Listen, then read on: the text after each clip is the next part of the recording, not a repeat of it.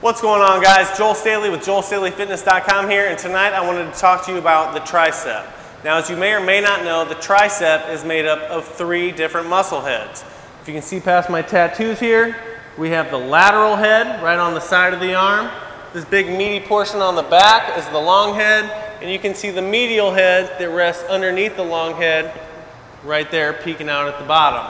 Now, to keep the anatomy lesson short, starting at the long head, which again is this big meaty portion back here, has an insertion point at the back of the scapula. This means you can get the greatest contraction and the greatest stretch in an overhead extension. Now, this could be true with either a unilateral dumbbell extension overhead, or using both arms at the same time, using an easy curl or barbell overhead extension, or even using a cable overhead extension. Now, moving on to the lateral head, which again is going to be this little portion on the side of your arm right here.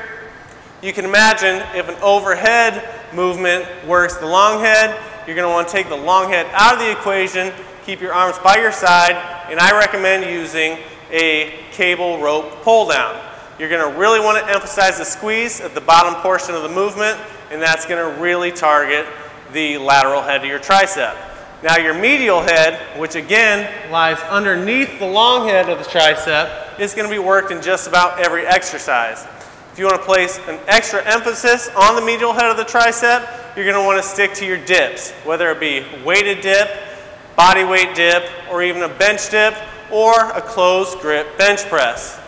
Guys, if you're working hard, you got to be working smart too. If you're not seeing the results you want to see, please feel free to hit me up at joel@joelstaleyfitness.com. I'd love to help you out. Either way, we'll see you in the next video. Thanks for watching.